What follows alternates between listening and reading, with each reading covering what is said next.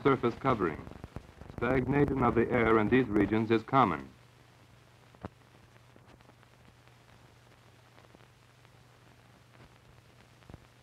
Also, certain large water areas in the tropical regions meet the requirements for source regions, and characteristic air masses develop there.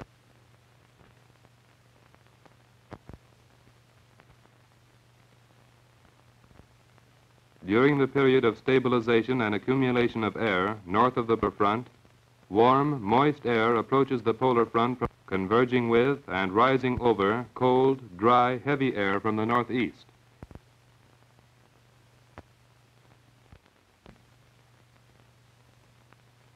When, due to various causes, the cold air mass has pushed a section of the front ahead of the general boundary, a salient of this cold, dry air is created, which obstructs the advance of the warm, moist air from the southwest, creating a low-pressure area to the east of the outbreak.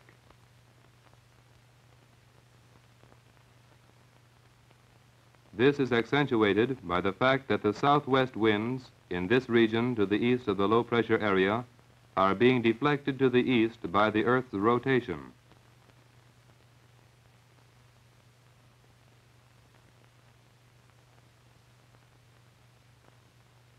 Thus, wherever two winds meet in this manner, both being deflected to the right, the area of low pressure, which was started by the obstruction to the flow of the warm air, will be intensified.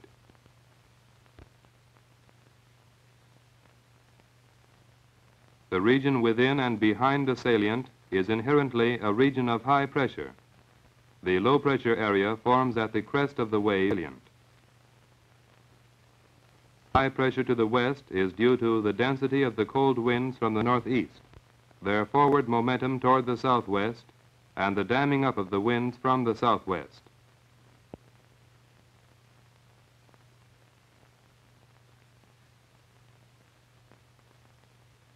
Air continues flowing in from the north, and continuously increasing pressure back of the polar front reinforces the momentum of the southward moving cold air mass. It will also be urged of the low pressure area to the right. This latter force is opposed by the deflecting forces of the Earth's rotation, which urge it to the west.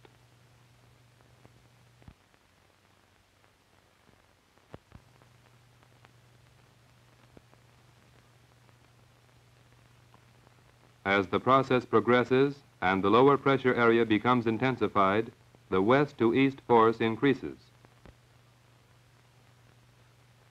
The north to south component decreases as the air mass moves further from its source.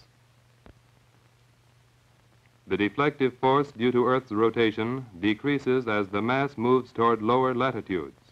The cold air mass, therefore, gradually shifts more and more toward the east as it reaches lower latitudes.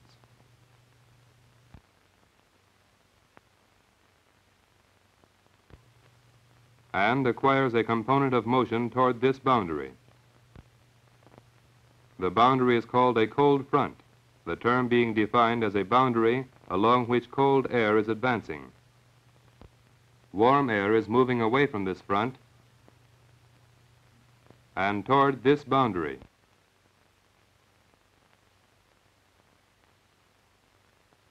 Which is thus known as the warm front. It advances against and rises over the cold air ahead of the front. The cold front is colored blue on the weather map. The warm front is shown in red.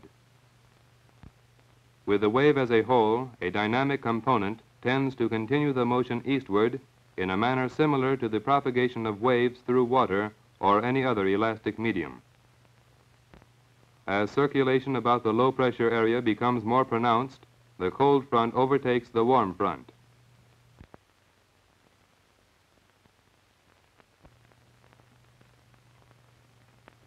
Cold air is advancing more nearly perpendicular to the cold front and changes the shape of the wave since it meets a yielding opposition of the warm air moving away from it, whereas the advance of the warm front is effected against the opposition of the cold air, which has a component of velocity toward this front.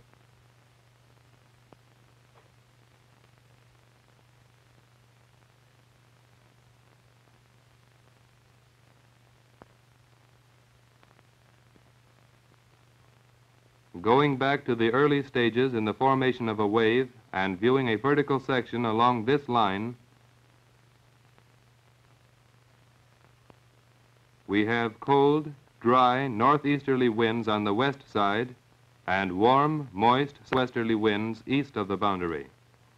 The heavy air will underrun the lighter, warm, moist air in the form of a wedge, lifting the warm, moist air above it.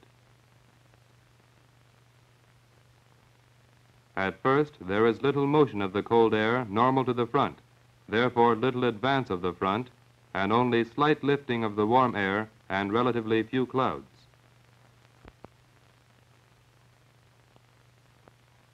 But as the motion of the cold air shifts more toward normal to the front, the cold front advances more rapidly. There is more rapid lifting and expansion, with resultant cooling of the warm, moist air. More clouds are formed, ultimately developing precipitation.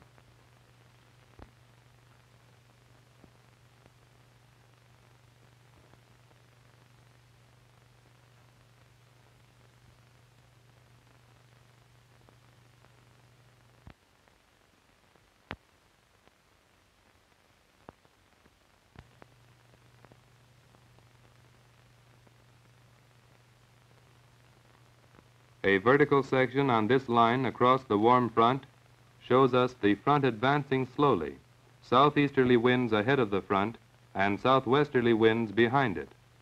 The air masses on both sides are moving away from us. Lifting and expansion of the warm, moist air takes place as it overruns the cold air ahead.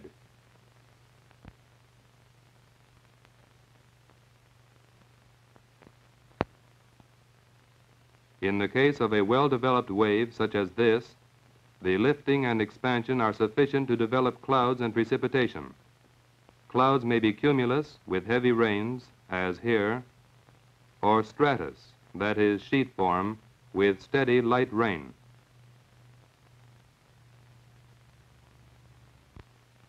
Lifting of the warm air at a warm front is accomplished by its own momentum and is called an active upglide. The cold air wedge is retreating before the advance of the warm air.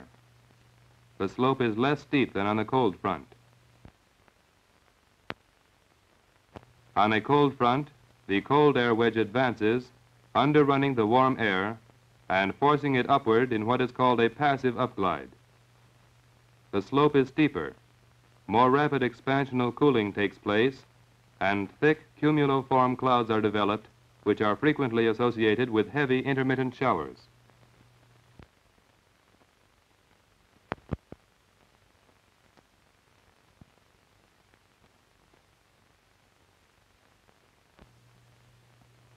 Omitting for a moment the winds, clouds, and precipitation, let us observe the progress of a typical wave across the continent. The forces of convection have built up an air mass along the polar front, which breaks out and moves southward. It acquires a component of motion toward the east, which increases with the development of the wave until finally its energy is spent. Such outbreaks are subject to great variation in intensity and in direction. Reviewing now the development of this atmospheric wave and observing more closely the distribution of its cloud formations, we see clouds forming in advance of the warm front. In the early stages, owing to the absence of any marked convergence of winds on the cold front, there is little lifting and expansion, and no clouds are visible there.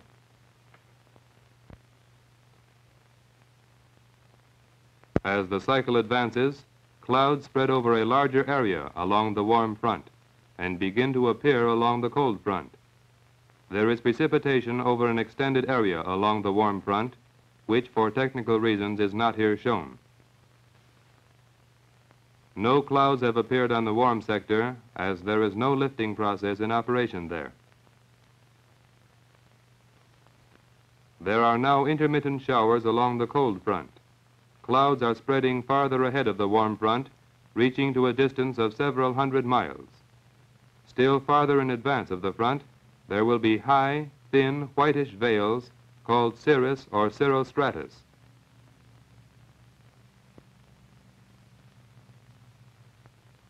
As the cold front overtakes the warm front in the manner previously described, the wave enters an unstable state as a sharp break appears near the crest.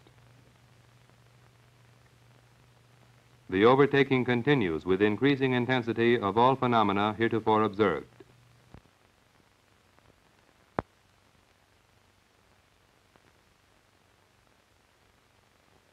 Until finally, the warm air is lifted off the ground by the two underlying layers of cold air. This process is known as occlusion. That part of the wave boundary between the two cold sectors where the warm air has been lifted is called the occluded front. It is here shown by a dotted line extending southward from the center of the low-pressure area. The former warm front boundary now marks in a general way the boundary east of which heavy precipitation occurs. The wave continues, moving generally eastward with the characteristics described until the forces which created it are spent and their energy dissipated.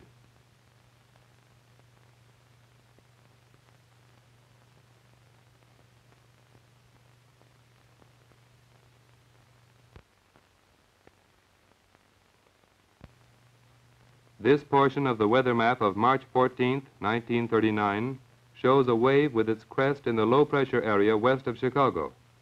The wave is just breaking into the unstable state. The warm front, represented by the dotted line, extends east from Illinois out into the Atlantic Ocean.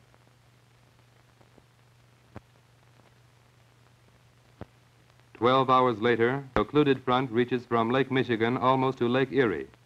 The cold front, shown by the lighter solid line, has advanced about 300 miles.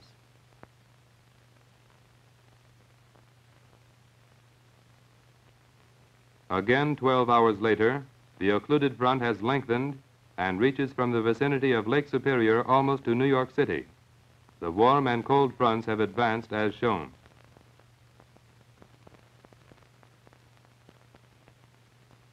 On March 16th, 48 hours after the occlusion first started forming, it has moved northeast and increased until it reaches from Hudson Bay to about Portland, Maine.